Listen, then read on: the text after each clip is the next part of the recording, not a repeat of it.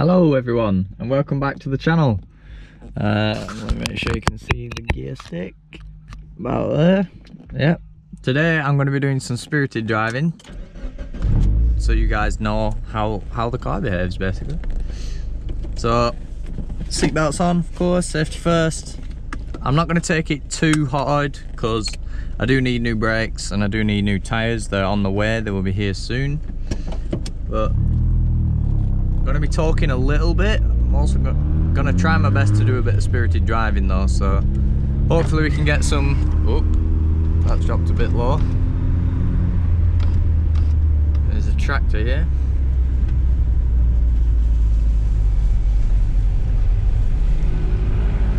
Not entirely ideal, but yeah, hopefully we don't get too much traffic. That'll be the last thing I want. Let me just quickly check so you guys can still see the gear stick. Looks like you can. I may adjust the window height slightly.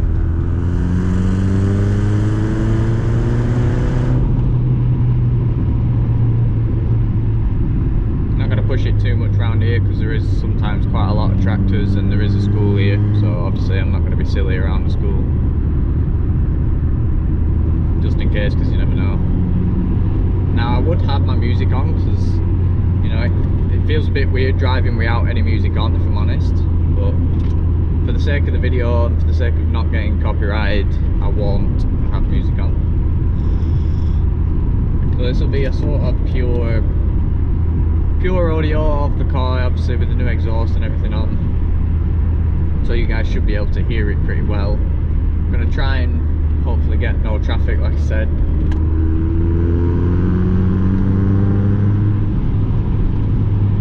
Show you guys some in real life quick driving so that you guys know, of course, it's not just all on the game. I can drive in real life.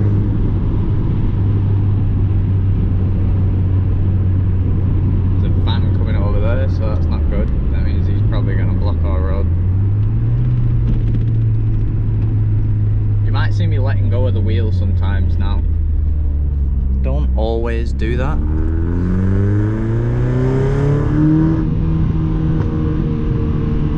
Get some pops.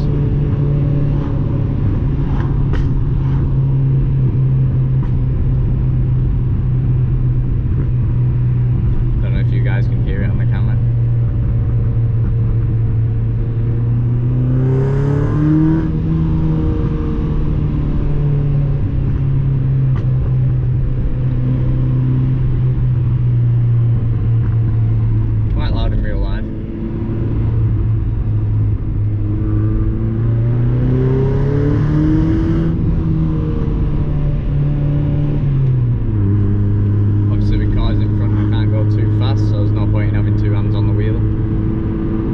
Racing, obviously I'd be constant two hands on the wheel, only going for the gears when you need to, which hopefully that heat's a bit hot.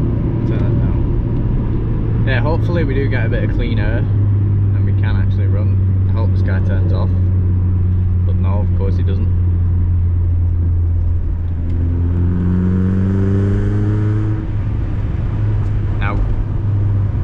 I would overtake, but we're going to be turning off pretty soon anyway, so get to the back roads a little bit.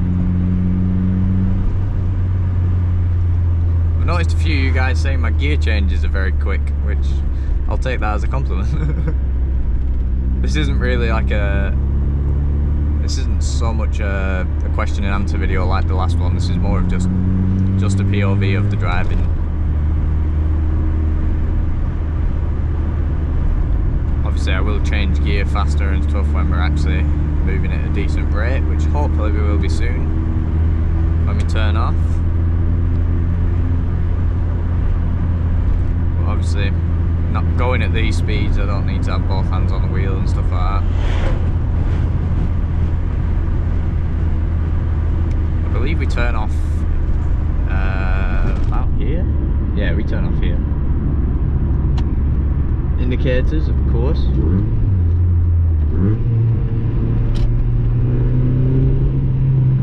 Should be able to get a bit of speed up.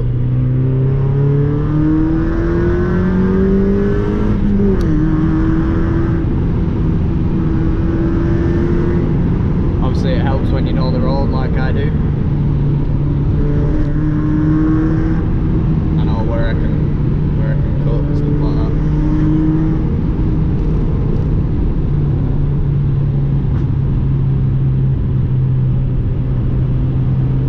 This bit tightens up.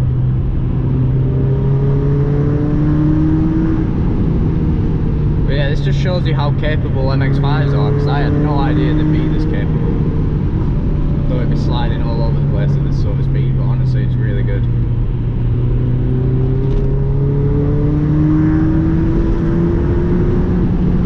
An angry cyclist there. Can't blame him for getting too angry.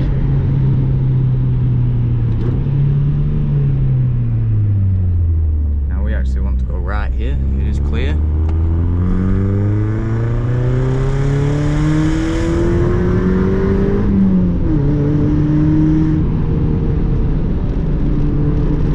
As I said, I'm not pushing flat out because I do need new brakes, do need new tyres, so I'll still be going quick, but not as quick as I could be going.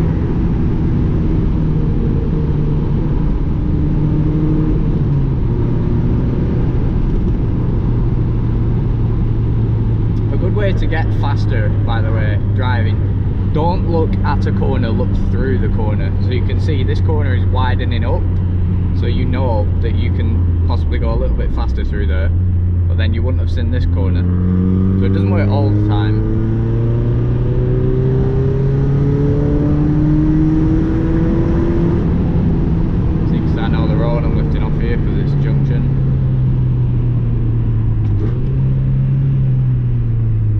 Matching on the downshift.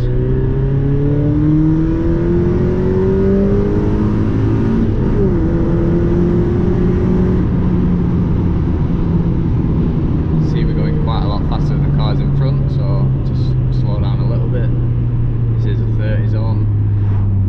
Does go back up to speed in a minute though. So I'll leave it in a responsive gear in case we want to overtake. Always a good tip, leave it in a correct gear. That's a very risky manoeuvre that he's just done, that's why I'm going around slow.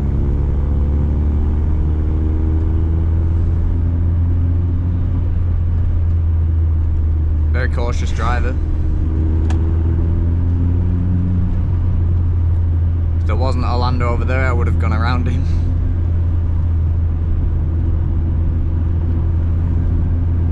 Hopefully he doesn't spoil all our fun, hopefully there is a good chance to overtake.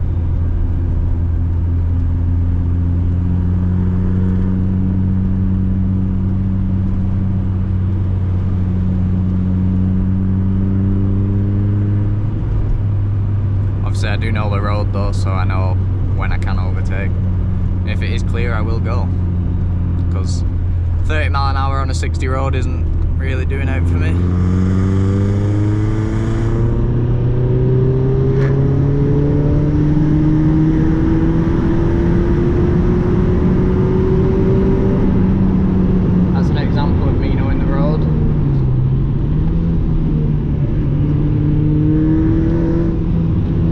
Stepping out.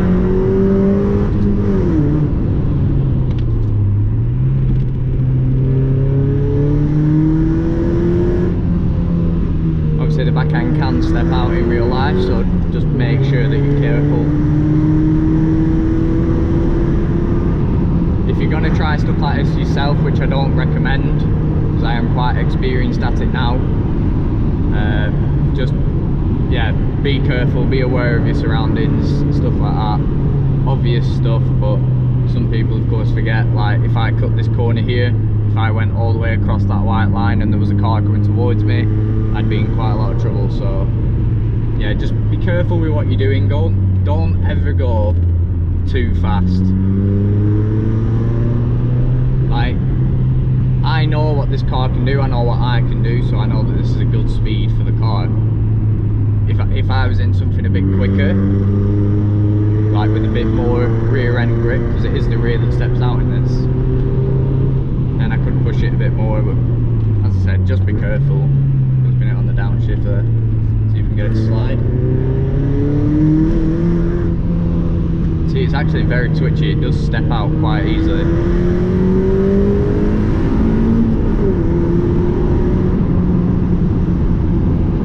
Cut corners like that, because obviously I can see there's nothing else coming, so I can do it if I want. See, I can see ahead there's a lot of cyclists, so slow it down a little bit just in case. I'm not going to overtake on a blind bend because that is just asking for trouble. Hopefully these cyclists will get out the way. Shouldn't be riding 2x2 like that. I think that is actually illegal in the UK. But see, if I had gone flying around them and a car had come this way, I could be dead.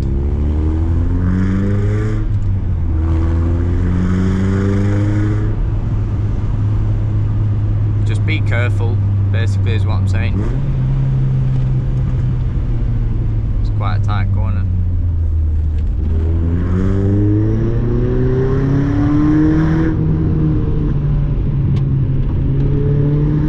Obviously, knowing where and how you can push the car, you need to get to know the car before you can drive like this, really, is what I'm saying.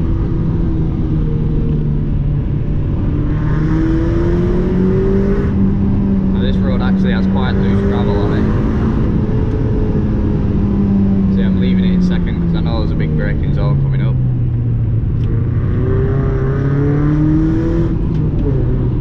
And again here. Short throw in second again. This is a big straight.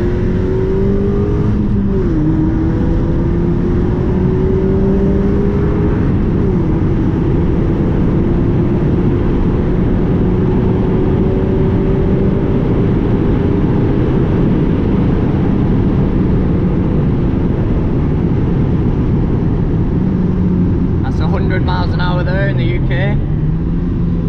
So just be careful. See the back end going. Just be careful when you do it. Obviously, I know the road. Know that's a big straight. Know I can push it a little bit, so I'm not too worried.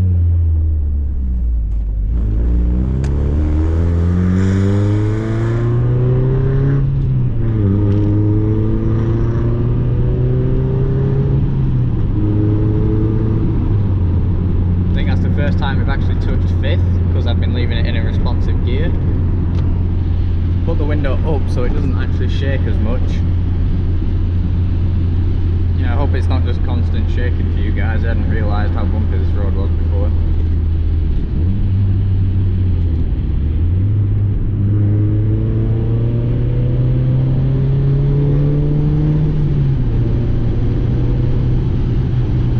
As I said, be careful with where you're speeding. This is a 60 road, so I'm not actually breaking any laws at this speed.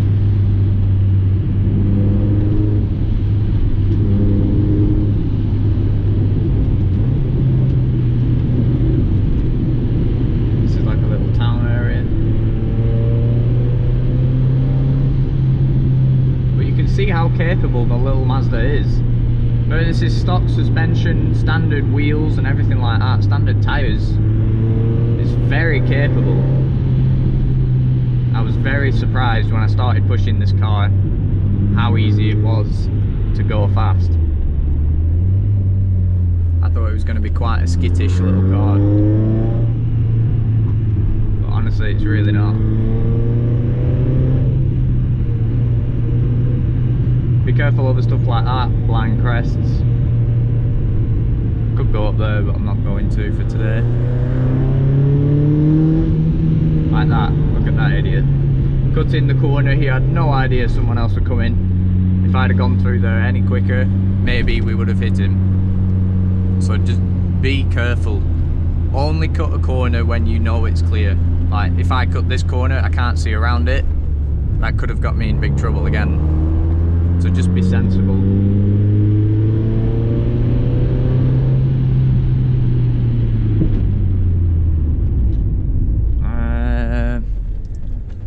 Which way do we want to go, chaps? You know what, I think we'll go to the left.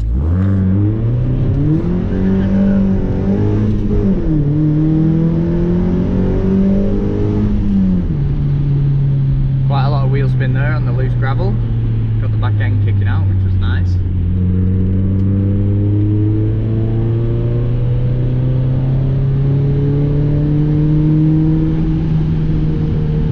I don't actually know this road as much as the other one, so I'm not going to go as quick.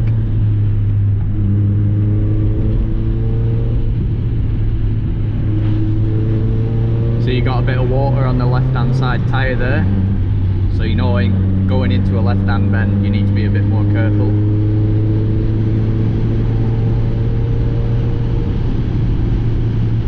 Obviously I'm only pushing where I can see. We might be able to get a jump here. Hey, got a bit of air time.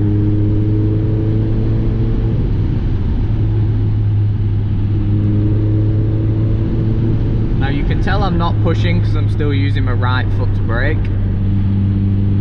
If I was really going quickly, I'd be using my left foot. Well, I'm not going that quick enough to need to use my left foot. See, follow the signs, it says it's a tight left-hander.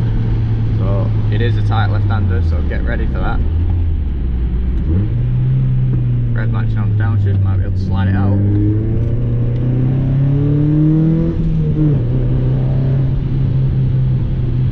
See, always be careful. He might not have seen us, he might have pulled out.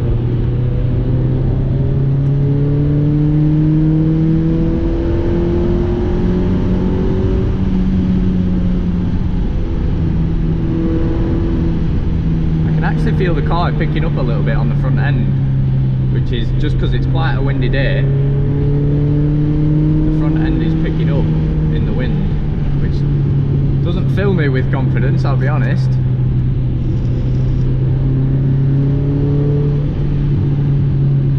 It's a little village, so don't go too fast.